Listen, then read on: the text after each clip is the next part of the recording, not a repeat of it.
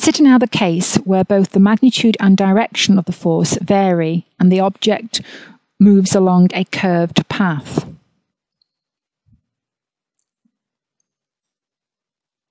To determine the work done in this case, we divide the path of the object up into a large number of small displacements delta r, each pointing along the path in the direction of motion. The diagram shows two selected displacements delta r when the object is at two different positions. It also shows the force vector F at the two locations, and notice how the magnitude and direction of F are different at the two positions. So therefore, the vector F is a function of the position vector R. The work done on the object by the force F during a displacement delta R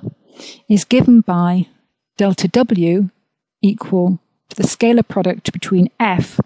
and delta R, which is equal to F cos theta times delta R.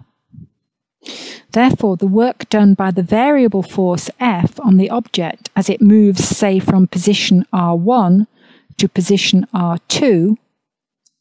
is given by the sum of all the delta W's, which is equal to the sum from R1 to R2 of the scalar product of F with delta R, which is equal to the sum of R1